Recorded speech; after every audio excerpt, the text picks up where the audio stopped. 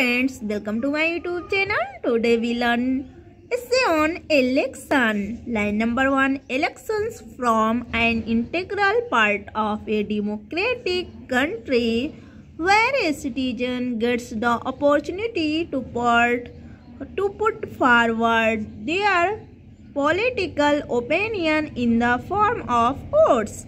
Line number 2. Every election holds certain eligibility criteria for its citizens. Line number 3.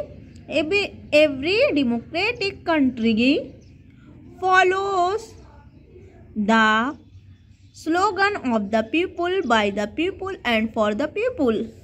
Number 4. The democratic countries carry out new elections for their national once in every few years. Line number 5. Elections select members of parliament of the local areas in the British parliamentary systems. Line number 6. Elections are organized in different ways in different countries.